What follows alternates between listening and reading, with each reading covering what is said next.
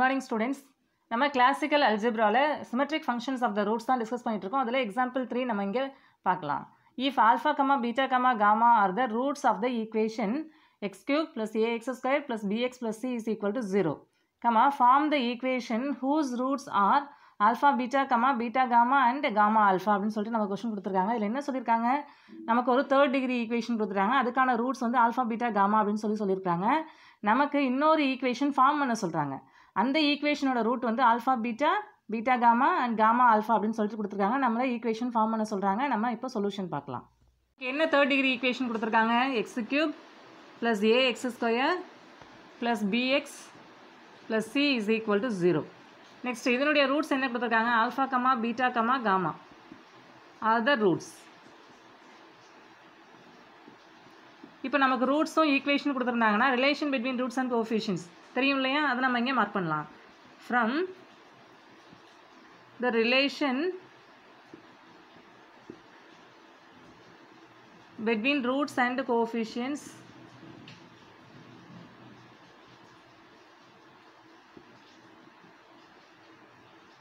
we have first relation. நம்ம அதாவது இங்கே தேர்ட் டிகிரி ஈக்குவேஷன் 3 ரூட்ஸ் இருக்குது. அப்போ 3 ரிலேஷன் நமக்கு எக்ஸிஸ்ட் ஆகும். ஃபர்ஸ்ட் ரிலேஷன் வந்து சம் ஆஃப் த ரூட்ஸ். அது எப்படி நம்ம மார்க் பண்ணுவோம், சமேஷன் ஆல்ஃபா அப்படின்னு மார்க் பண்ணலாம். அப்படி இல்லைன்னா alpha plus beta plus gamma which is equal to X ஸ்கொயரோட கோஎஃபிஷியன்ட், அதுக்கான நெகட்டிவ் இல்லையா, அப்போ minus C. Next some of the product of the roots taken 2 at a time. அதை எப்படி நம்ம மார்க் பண்ணுவோம், சமேஷன் ஆல்ஃபா பீட்டா அப்படின்னு மார்க் பண்ணலாம். அப்படி இல்லைன்னா alpha beta plus alpha gamma plus beta gamma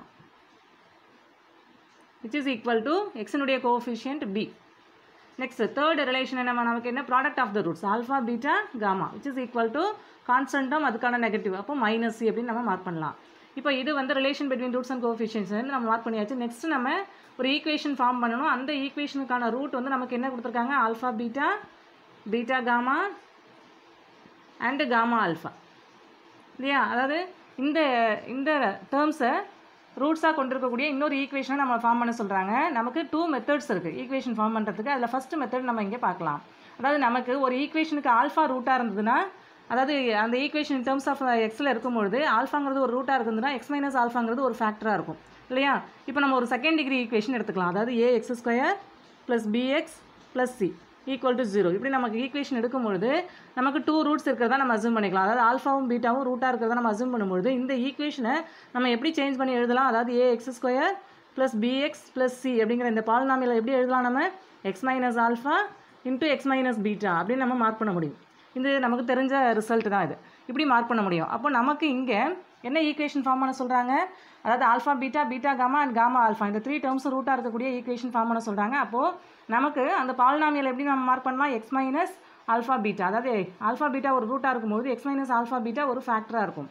அதே போல் பீட்டா காமா ஒரு ரூட்டாக இருக்கும்போது எக்ஸ் மைனஸ் பீட்டா காமா ஒரு ஃபேக்டராக இருக்கும். அதே போல் காமா ஆல்ஃபா ஒரு ரூட்டாக இருக்கும்போது எக்ஸ் மைனஸ் காமா ஆல்ஃபா ஒரு ஃபேக்டராக இருக்கும் இல்லையா. அப்போ இந்த 3 ஃபேக்டருடைய ப்ராடக்ட் தான் அந்த equation which is equal to 0 அப்படின்னு நம்ம மார்க் பண்ணலாம். இதனுடைய ப்ராடக்ட்டுக்கு தான் நமக்கு தேவையான ஈக்குவேஷன். இதை இப்போ நம்ம ப்ராடக்ட் பண்ணலாம். இப்போ ஃபஸ்ட்டு 2 டேர்ம்ஸை மல்டிப்ளை பண்ணும்போது நமக்கு என்ன டேர்ம் எக்ஸிஸ்ட் ஆகும், first X square, next minus X into beta gamma, next alpha beta into X இல்லையா. அப்போ X into alpha beta minus into minus plus alpha beta square gamma அப்படின்னு நமக்கு டேர்ம்ஸ் எக்ஸிஸ்ட் ஆகும். Next இந்த factor இருக்குல்லையே அதை அப்படியே நம்ம ரீப்ளேஸ் பண்ணலாம். which is equal to 0. இப்போ இந்த 2 டேர்ம்ஸையும் நம்ம மல்டிப்ளை பண்ணலாம். இப்போ எக்ஸ் எடுத்து இந்த ஹோல் டேர்மையும் நம்ம மல்டிப்ளை பண்ணும்போது நமக்கு எப்படி ஈக்குவேஷன் கன்வெர்ட் ஆகும், எக்ஸ் கியூப், எக்ஸால் நம்ம மல்டிப்ளை பண்ணுறோம், X cube minus X square beta gamma minus X square alpha beta plus X into alpha beta square gamma இப்படி நமக்கு டேர்ம்ஸ் எக்ஸிஸ்ட் ஆகும். நெக்ஸ்ட்டு காமா ஆல்ஃபாவில் இங்கே மல்டிப்ளை பண்ணும்பொழுது நமக்கு minus X square into gamma alpha minus X into beta alpha beta gamma square அப்படின்னு நமக்கு terms exist ஆகும். Next gamma alpha எடுத்து இந்த டேர்ம் நம்ம மல்டிப்ளை பண்ணும்பொழுது ப்ளஸ் இங்கேயும் ப்ளஸ்ன்னு ஆகும் இல்லையா, plus X into alpha square beta gamma அப்படி நமக்கு டேர்ம்ஸ் எக்ஸிஸ்ட் ஆகும். நெக்ஸ்ட்டு காமா ஆல்ஃபா எடுத்து இந்த டேர்ம் நம்ம மல்டிப்ளை பண்ணும்பொழுது நமக்கு alpha square beta square gamma square அப்படி டேர்ம்ஸ் எக்ஸிஸ்ட் ஆகும். Minus alpha square beta square gamma square which is equal to 0 இல்லையா. இப்போ இந்த ஈக்குவேஷனை நம்ம சால்வ் பண்ணலாம். ஃபஸ்ட் டேர்ம் எக்ஸ் கியூப் அப்படியே ரீப்ளேஸ் பண்ணலாம். நெக்ஸ்ட் எக்ஸ் ஸ்கொயர் டேர்ம் நமக்கு எத்தனை எக்ஸிஸ்ட் ஆகுது? X square beta gamma, X square alpha beta, X square gamma alpha. இப்போ இந்த 3 டேர்ம்ஸ்லேருந்து நம்ம எக்ஸ் ஸ்கொயரை காமனாக வெளில எடுத்துட்டோம் அப்படின்னா அதாவது மைனஸ் எக்ஸ் ஸ்கொயர் காமனாக நம்ம வெளில எடுக்கும்போது நமக்கு alpha beta plus beta gamma plus gamma alpha இப்படி நமக்கு டேர்ம்ஸ் எக்ஸிஸ்ட் ஆகுது. நெக்ஸ்ட் பேலன்ஸ் உள்ள டேர்ம் அதாவது எக்ஸ் டேர்ம் எத்தனை எக்ஸிஸ்ட் ஆகுது நமக்கு? X into alpha beta square gamma, X into alpha beta gamma square, X into alpha square beta gamma.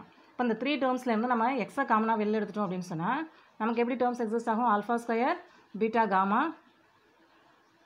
Plus beta square alpha gamma plus gamma square beta alpha இப்படி நமக்கு terms exist ஆகும். Balance உள்ள term நமக்கு என்ன exist ஆகுது? Minus alpha square beta square gamma square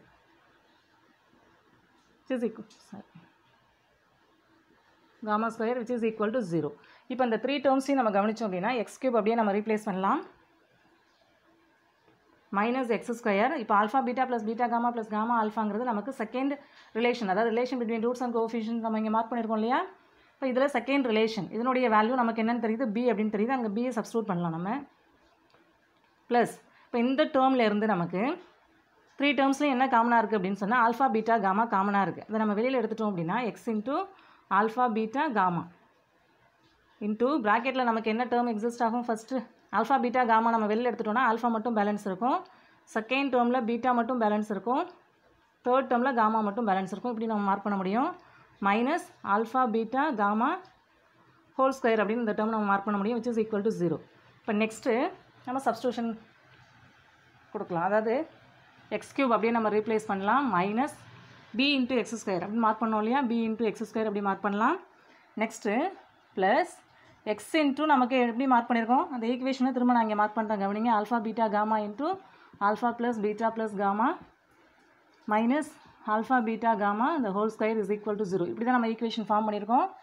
next X cube minus B X square plus X into இப்போ alpha beta காமாங்கிறது product of the roots. Product of the roots நமக்கு third relation இல்லையா? அதனுடைய value minus C. இங்கே alpha plus beta plus காமாங்கிறது some of the roots of equation 1. நம்ம minus ஏ அப்படின்னு நம்ம substitute பண்ணலாம். Minus see the whole square which is equal to 0. தென் இதை solve பண்ணுறோம் அப்படின்னா X cube minus B X square minus C minus into minus ப்ளஸ்ன்னு ஆகும், AC into x minus இங்கே மைனஸை ஸ்கொயர் பண்ணும்போது ப்ளஸ்ன்னு ஆகும், அப்போ C square which is equal to 0. இதுதான் நமக்கு தேவையான ஈக்குவேஷன். அதாவது இந்த ஈக்குவேஷனுக்கு எதெல்லாம் ரூட்டாக இருக்கும்? Alpha beta, beta gamma and gamma alpha. இந்த 3 டேர்ம்ஸும் இந்த ஈக்குவேஷனுக்கு நமக்கு ரூட்டாக எக்ஸிஸ்ட் ஆகும். இப்போது ஈக்குவேஷன் ஃபார்ம் பண்ணுறதுக்கான செகண்ட் மெத்தட் நம்ம பார்க்கலாம். அதாவது நமக்கு ஒரு 3rd டிகிரி ஈக்குவேஷன் கொடுத்துட்டாங்க, அதனுடைய ரூட் வந்து ஆல்ஃபா பீட்டா காமா. தென் அதை பேஸ் பண்ணி நம்ம relation between roots and coefficients நம்ம இங்கே மார்க் பண்ணியிருக்கோம். தென் நெக்ஸ்ட்டு நம்ம ஒரு ஈக்குவேஷன் ஃபார்ம் பண்ணணும். அதனுடைய ரூட்லாம் இது என்னென்னு சொல்லியிருக்காங்க? Alpha beta comma beta gamma and gamma alpha இல்லையா? இப்போ இந்த 3 டேர்ம்ஸும் ரூட்டாக இருக்கக்கூடிய இன்னொரு ஈக்குவேஷன் நம்மளை ஃபார்ம் பண்ண சொல்கிறாங்க. நமக்கு என்ன தெரியும்? ரூட்ஸ் தெரிஞ்சதுன்னா ஈக்குவேஷன் ஈஸியாக ஃபார்ம் பண்ணலாம். அதாவது ஈக்குவேஷன் எப்படி நமக்கு 3 ரூட்ஸ் இருந்ததுன்னா கண்டிப்பாக அந்த ஈக்குவேஷன் வந்து ஒரு 3rd டிகிரி ஈக்குவேஷனாக இருக்கும். அப்போது X cube first term X கியூபாக இருக்கும்.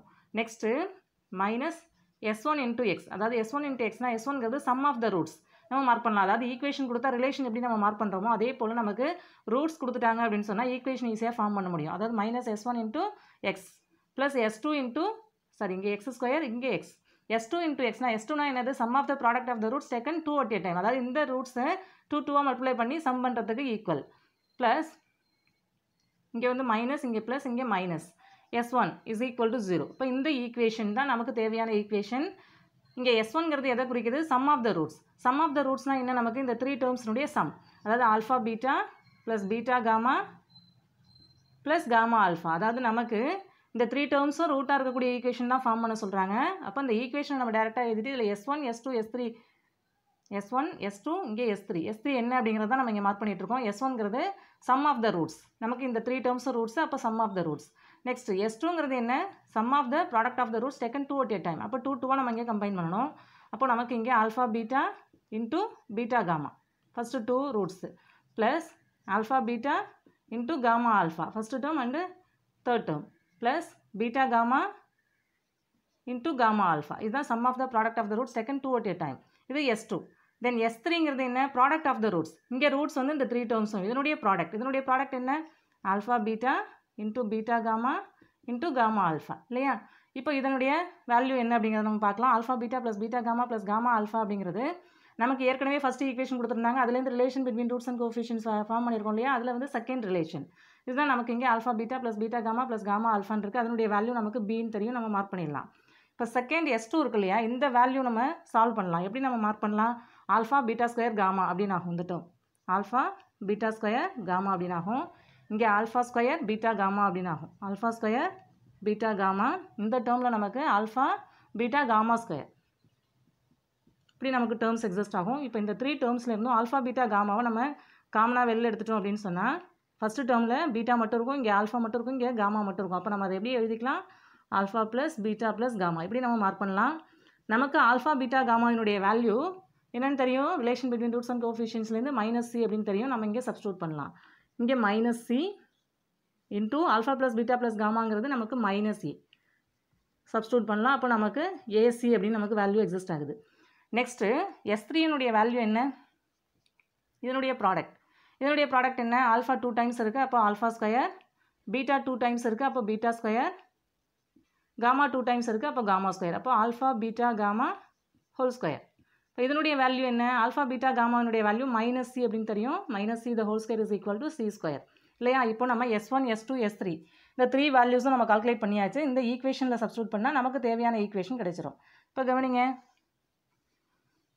x³ minus S1 into x square plus S2 into x minus S3 which is equal to 0. x³ அப்படியே ரீப்ளேஸ் பண்ணலாம். S1ங்கிறது நமக்கு b இல்லையா? x square plus S2ங்கிறது நமக்கு AC into x minus S3 அப்படிங்கிறது நமக்கு இங்கே c square which is equal to 0. இதுதான் நமக்கு தேவையான ஈக்குவேஷன். இப்போ 2 மெத்தட்ஸ்லையும் நமக்கு ஒரே ஈக்குவேஷன் தான் ஆன்சராக கிடைக்குது. அப்போ இந்த ஈக்குவேஷனுக்கான ரூட் என்ன? Alpha beta, beta gamma and gamma alpha.